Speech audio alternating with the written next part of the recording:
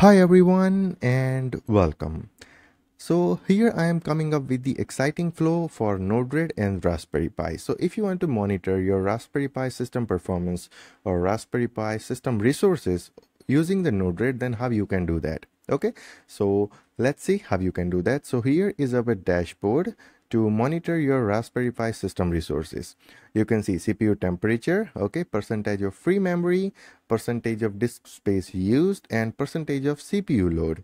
Okay, and here also you can see CPU temperature graph, CPU loading graph, and if you want to reboot your Raspberry Pi, then you can use this button to reboot, and if you want to shut down your Raspberry Pi, then you can use this button to shut down your Raspberry Pi.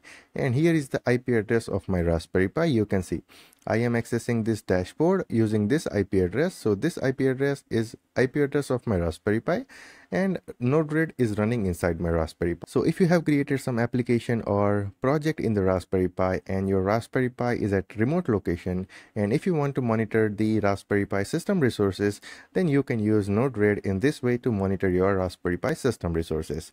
Okay, and here is the flow to monitor your Raspberry Pi system resources. I will provide this flow link in the description of this video, as I have already created this flow on the NodeRED repository. Okay, you can also go to this link and you can also download this flow for your use. So all you have to do is just copy this and import this. Okay, so once you import, it will up and running. You don't have to do anything. Okay, so just deploy your flow and it will start the system resource monitoring panel for your Raspberry Pi.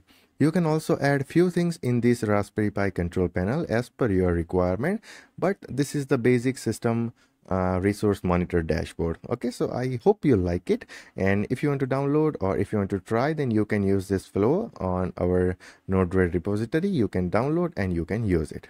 Okay, so I hope everything is clear about this flow, and if you still have any questions or any doubt, then you can ping me on Telegram, Instagram, WhatsApp, anywhere. And this is the execution node. Okay, so here we are going to pass the command to execute in the Raspberry Pi terminal. So each command will perform their action and it will provide that output in the next node. So in the CPU load, you can see we have written this command to get the CPU load. In the free memory, you can see we have written some command to get the percentage of free memory. Okay, so everything in the execution node is a command which will run in the Raspberry Pi terminal, and based on the output you will see the dashboard.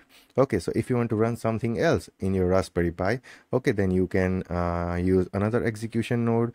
You can put the command in that and you can monitor in the NodeRED dashboard. Okay, so I hope this thing is clear. Let's meet in another video. Till then, take care.